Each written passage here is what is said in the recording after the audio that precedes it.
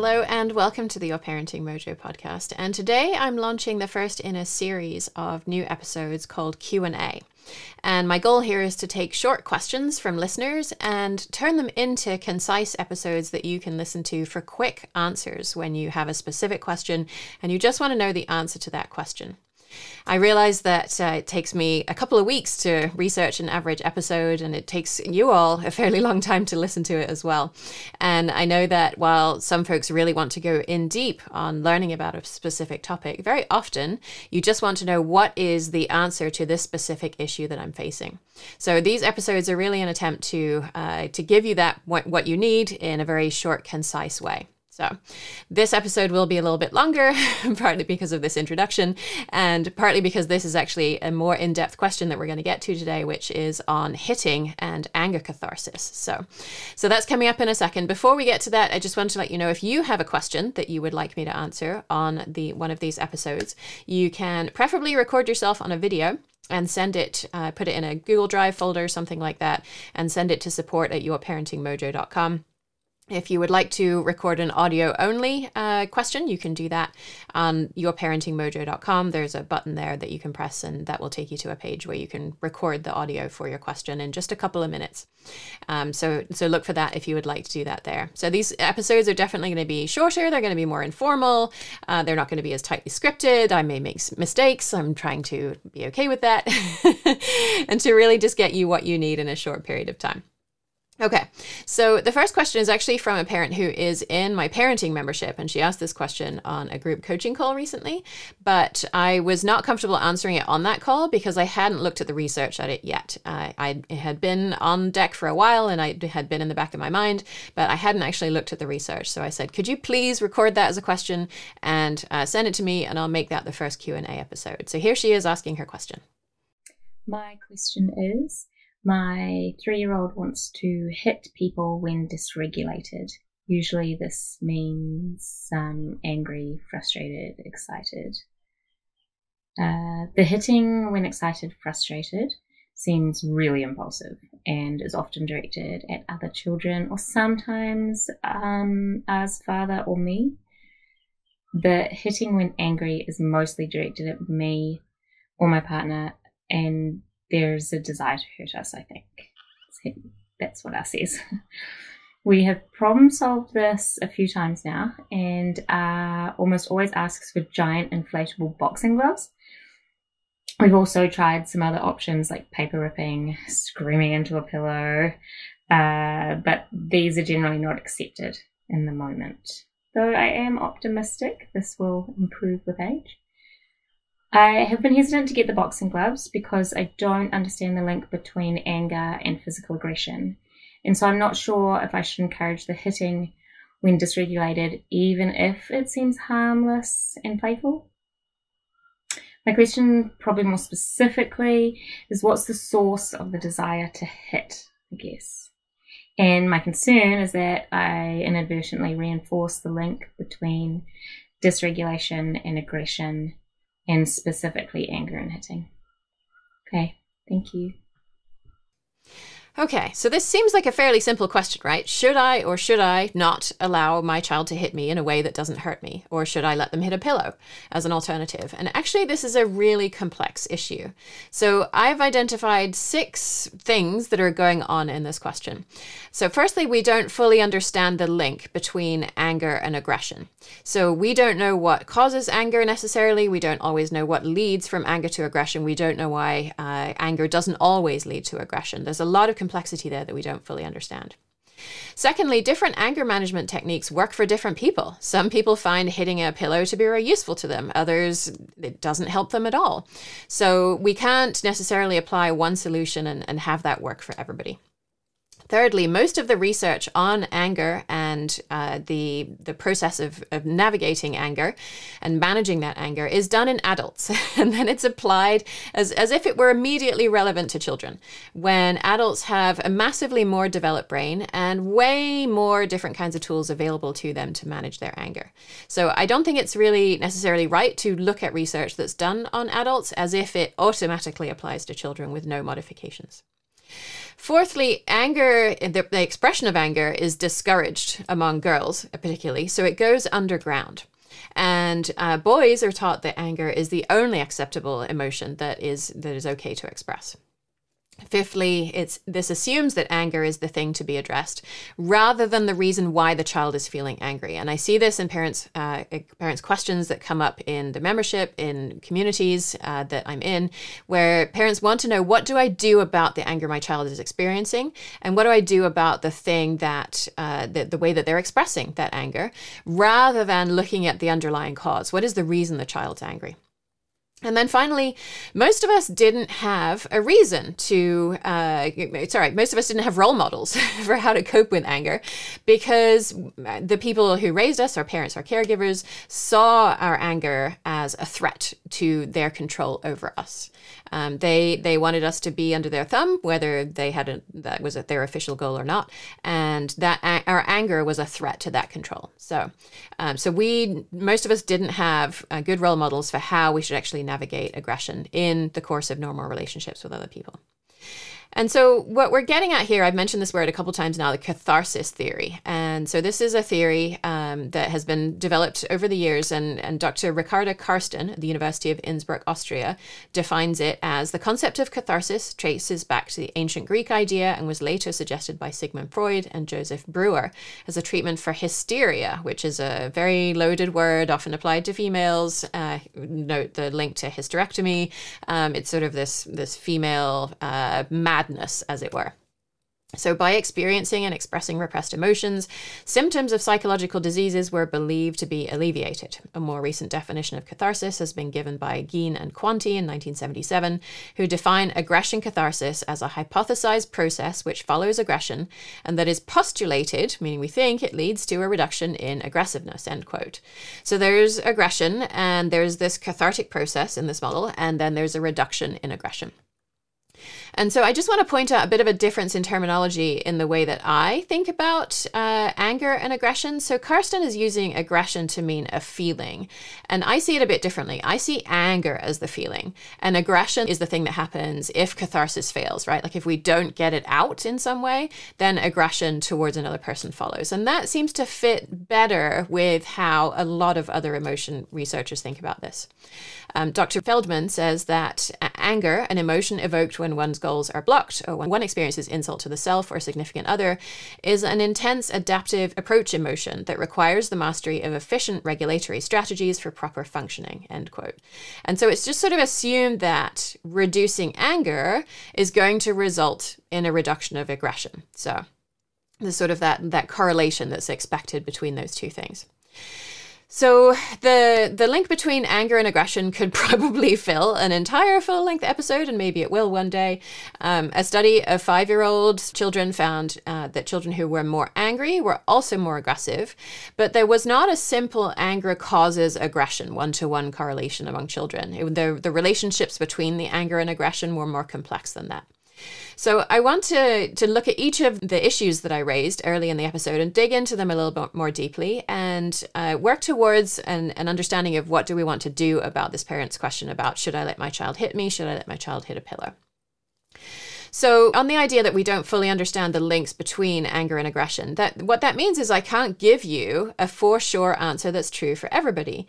Because for one thing, we don't understand this very well for anybody. And secondly, the vast majority of this research is done in a lab, and it may not have any real world application whatsoever. You know, these are people, the researchers are doing experiments like making somebody angry and then giving them a test on something else and seeing how well they perform on the test.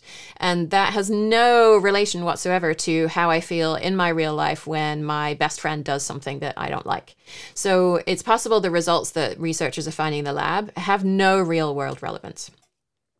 Going back to the second idea that different anger management techniques work for different people, most of the research has studied cognitive behavioral therapy as a treatment for anger and aggression, actually, and that is based on the idea that if we change the behavior, right, if we the clinician can get the patient to change their behavior, then the problem is gone. There is no more anger. There is no more. There's just nothing to worry about here. And the research indicates that this may be moderately effective at changing behavior, right? We may be able to train people, adults particularly, maybe also children, to change the way they express their anger. But the cause of the behavior is still there. We're not actually necessarily making the anger go away. We may be making the aggression go away. We're not making the anger go away. We're just training the person that it's not okay to express it. So for me, that's sort of a non-starter, especially when we're working with children who may not have consented to engaging in some kind of therapy to change the way that they are expressing their feelings. And so we're sort of moving into the idea that it's not okay to express anger. So I'll come back to that in a second. Our third point was that most of the research is done on adults and used as if it was immediately relevant to children, when adults have way more developed brains, wider set of tools. So, I mean, this is sort of intuitive, right? Adults have a much better capacity to wait. We can defer a potential reward for a much longer period of time, unless, of course, we're struggling with something like ADHD, which can make the ability to wait much more difficult. But even with ADHD, an adult is probably going to have a bit more of a capacity to wait than a child does. Adults can imagine a wider array of strategies that might help them to navigate the situation, and also a wider array of tools that they can use, like making a list to help you remember the strategies. Whereas children are trying to, they can't write yet, they can't read yet necessarily. They're using a smaller array of strategies, and they don't have a way of remembering them, especially in the difficult moments when they're feeling dysregulated. So adults may have a goal to express less aggression. Very often children don't have that goal, right? This is something that adults may see how it affects the people around them. Children may not be making that correlation yet. They may not be seeing the effect that their behavior has on somebody else necessarily. So an adult may have a goal of reducing their aggressive behavior, whereas a child may not have set that goal, which is going to impact their ability to put these strategies to use.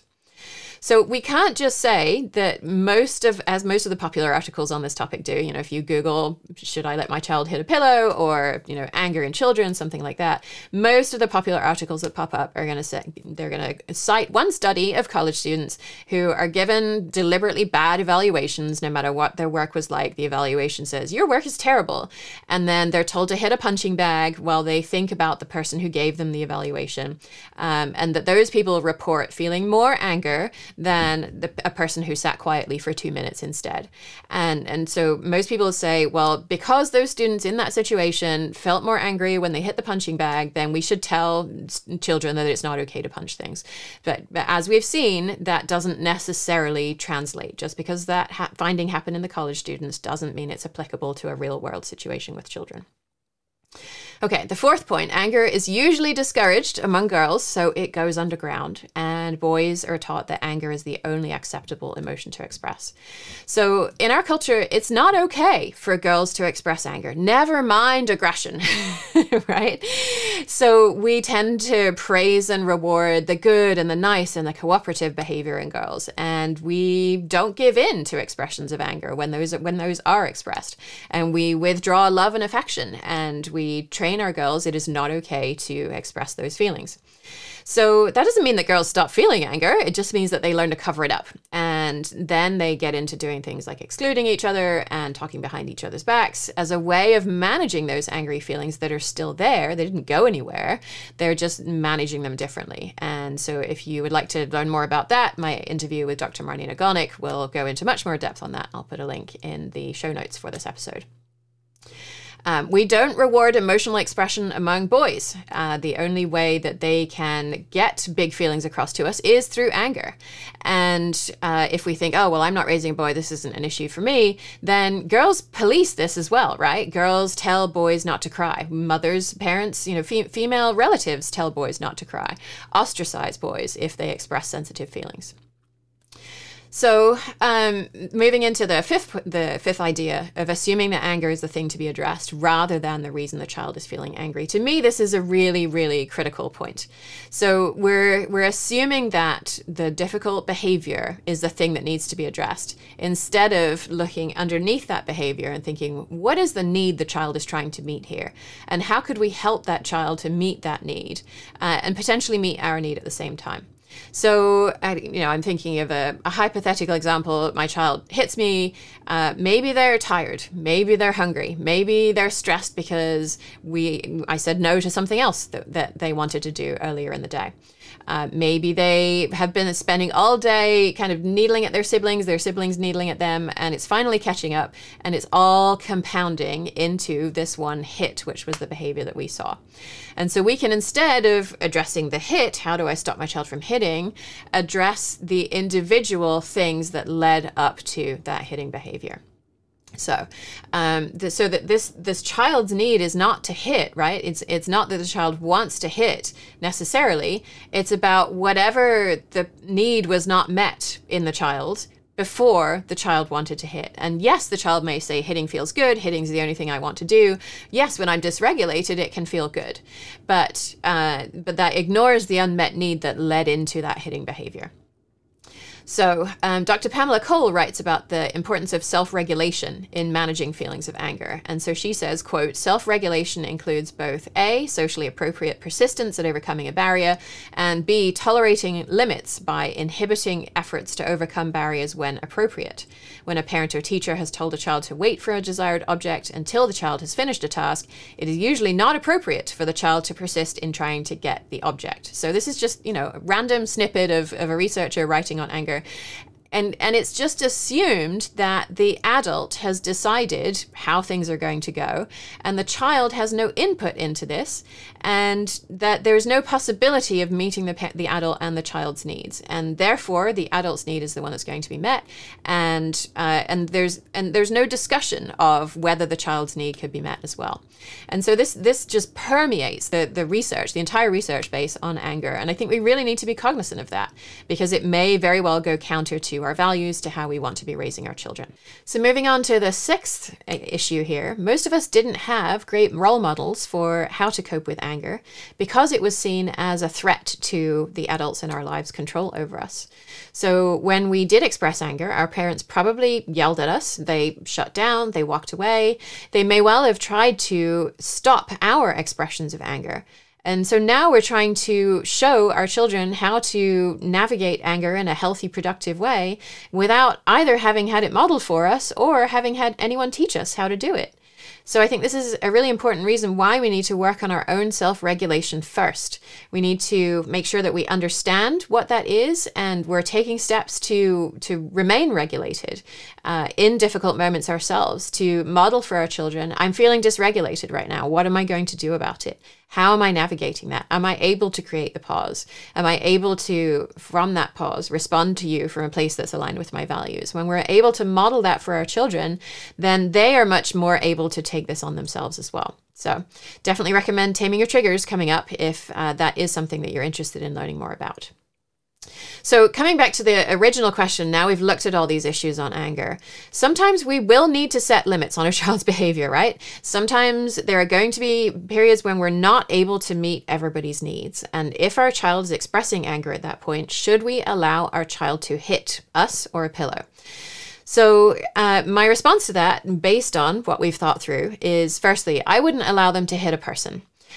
Even if they've got these big inflatable boxing gloves that are allowing them to hit you without actually hurting you. Because I really think it's too easy for a child to forget when they're in a different environment, I don't have the gloves on right now, oh, I shouldn't hit this person. I don't know the source of the desire to hit. It could be a primal drive that does not have a rational origin. So it's possible that we are not going to be able to rationalize this away, and so to expect a child to be able to do that when they're having a difficult moment, and they're also now trying to remember, do I have gloves on? Do I not have gloves on? Is it okay to hit? And to me, there's just too much there. It's too difficult for the child to be able to do that. And so we shouldn't necessarily, in my view, allow them to hit another person, even if we're making that safe. So another related point, there is not much consistency in children's expression of aggression when they feel angry. And so what I would invite you to do is to try letting them hit a pillow and see if you notice a decrease in feelings of anger and expressions of aggression. Of course, that feeling of anger is going to happen relatively soon after that has happened, whatever that incident was. And the expression of aggression is something that's going to happen more over time. And I would invite you to keep a journal on that, right? Is there a time when your child is asking for a pillow? Is there a time when you offer a pillow to your child? And note, how were those received? Did it seem to help? Did it seem to get some of those feelings of anger out through aggression? Did I notice that my child was then less angry throughout the rest of the day? And the reason for keeping a journal is that the research on this catharsis hypothesis, this idea of anger leaving the body through hitting something, is really mixed, right? So most often it's studied using violent video games, where playing violent video games sometimes, but not always, reduces aggression or anger, depending on what the research is looking at, and they often aren't, they'll use those terms interchangeably. So sometimes it does in an average across many studies, but we don't care necessarily what the average is. We care how this is affecting our child, what is true for our child. So the best thing to do, I think, is to try it and see if it helps our child. And so I'm thinking ahead, anticipating your question, but Jen, I'm not worried about what's happening this week. What I'm worried about is what's happening 15 years down the line. Am I going to teach my child to hit a pillow this week, and in 15 years they're going to lash out at people because I taught them to hit a pillow? So yes, I hear you. And my response to that is we cannot know the answer to that question. Your child may resent being forced not to hit things, right? And that may build up, and they may hit things when they're older. They may struggle with restraining aggression because we allowed them to hit a pillow. We just can't know.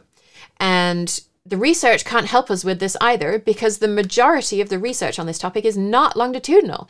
These are not, the researchers are not going out there saying, did you hit a pillow? Did you hit people? Did you feel angry? Did you express aggression?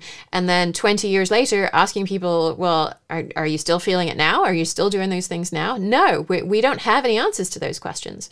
The researchers are looking 30 minutes down the line, right?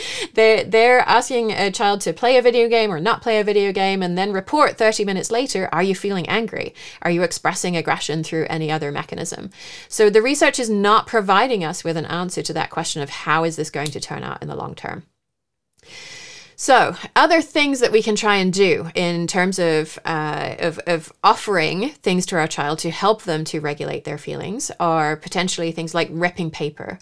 Throwing rocks at a tree is a great one that another member in my community does with her child, right? She will do it when she's feeling dysregulated. Her child will also do it as well. Making fast movements like jumping jacks. That one came from another member as well. You can tell your child, if this feels good to me when I have feelings of anger to express, and you can try offering them to your child as well when they are also feeling dysregulated. As they're getting older, their feelings of anger may get less intense in the moment, potentially, and more diffuse. And at that point, different opportunities for navigating that anger become available. And we start to see children reporting that they are doing things like drawing or writing or sports or pausing, right? Pausing in that moment, like we're doing in Taming Your Triggers, doing a sensory grounding, noticing what's around us, noticing all the purple things that are in the room, getting in touch with our sensation of touch, so touching the table in front of us and really attuning to that. Things like choosing not to believe our thoughts, right? Knowing that just because a thing goes through my mind does not necessarily mean that's the truth. Looking for other explanations for events. Swearing, actually, some research has indicated swearing may be cathartic for adults, potentially older children as well.